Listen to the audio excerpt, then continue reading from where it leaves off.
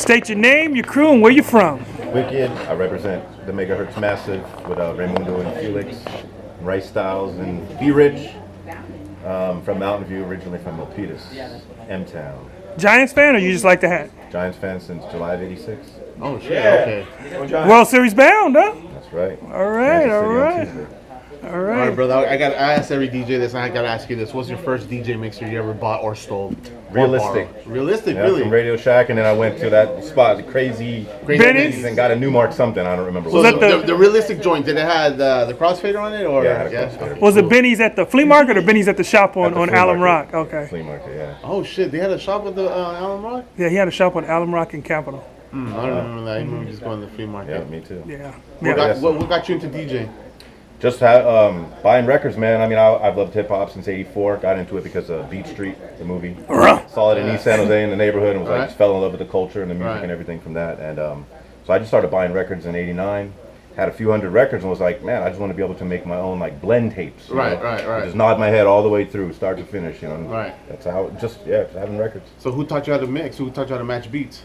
Nobody. I did. Solo cholo and shit.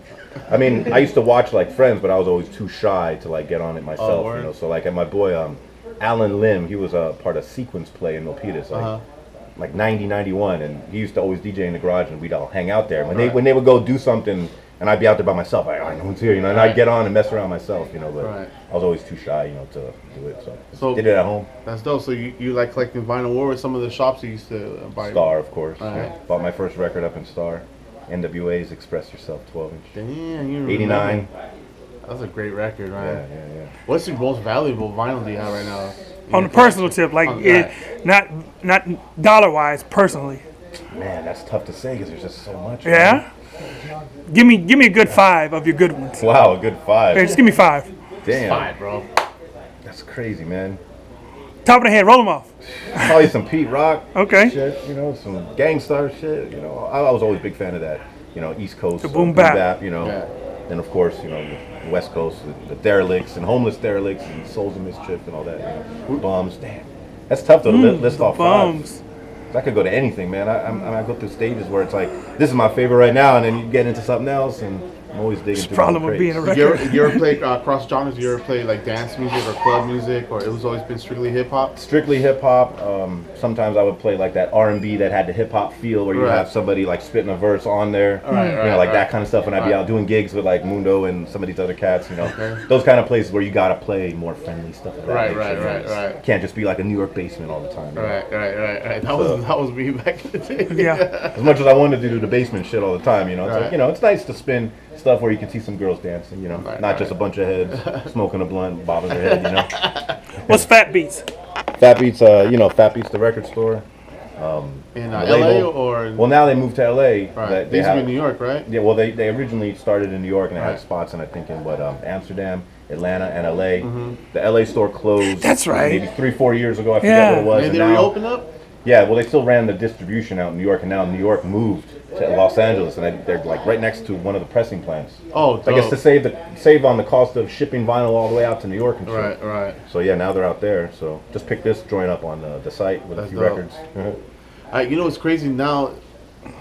Again, you know, Raimundo and Felix, you know, they inspired me to play vinyl because the last show that they did last year for that, you know, their fucking anniversary, I call it the Tweaker Show because they did that for 12 midnight or 10 to whatever Tweaker hours. Yeah. You know, buying vinyl. So I started going back and started buying vinyl again. You know, I've noticed that the prices have gone up on vinyl. So there's a big resurgence on vinyl. What's your take on that? Do you approve it? Oh yeah, man. The fucking hipsters buying all this shit with the tight pants. You know, I mean, that kind of pisses me off, bro. Yeah, they brought up the price on that. Just because you make $100,000 a year, yeah, and you think it's fucking in style to have a beard with your hat turned to the side, your tight ass pants with your fucking Vans, playing vinyl. Yeah. And you went to college and I didn't.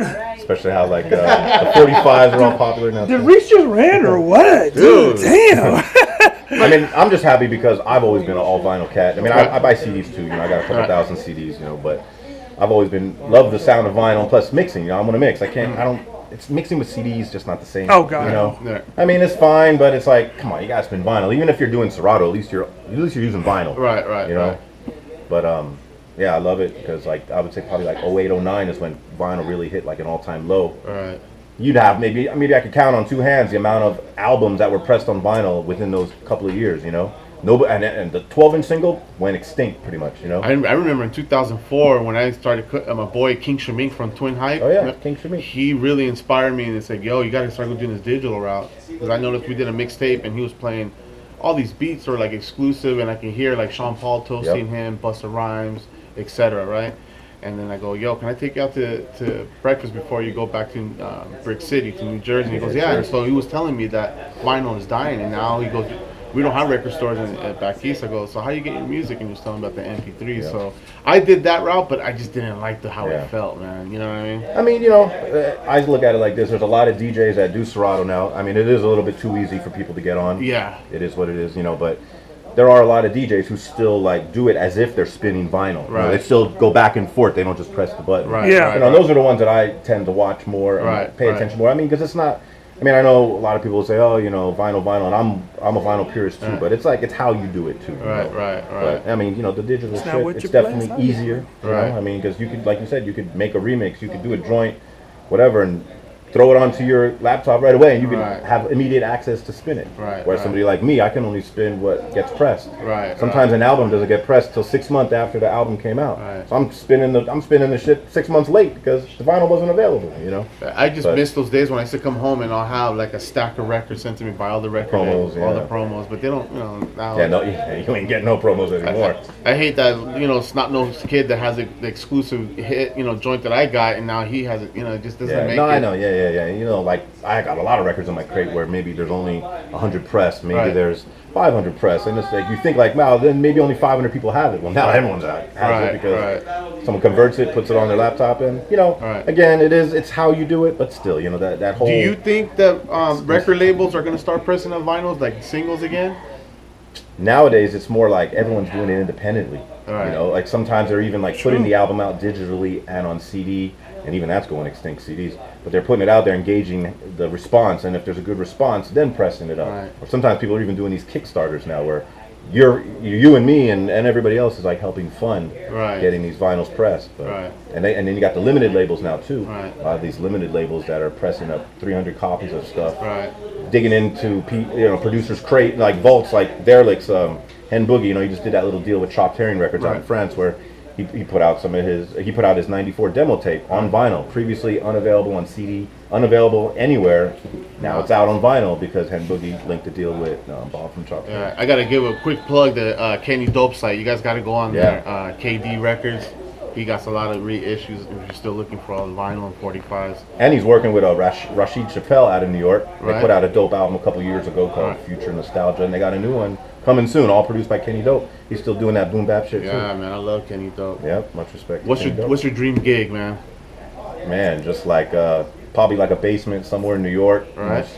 Smoke all in the air, you know, Pete Rock with the Yankee hat spinning, you know, and then maybe me coming on before him. You know, maybe spinning with like DJ Evil Dia, the Beat Miners, Premier, you know, those kind of cats. You know, Rob Swift. You know, stuff like that. Nice. You know, maybe even Cuba could be in the house. You know, someone like that. You know? Don't forget to invite us because I would like to be part of that. You know, tell me where that party at. Yeah. All right, man. Well, thank you so much. We're going to definitely be having our brother Wicked on. Look for him on the upcoming Eagle Crushing show. That's right, baby. Peace.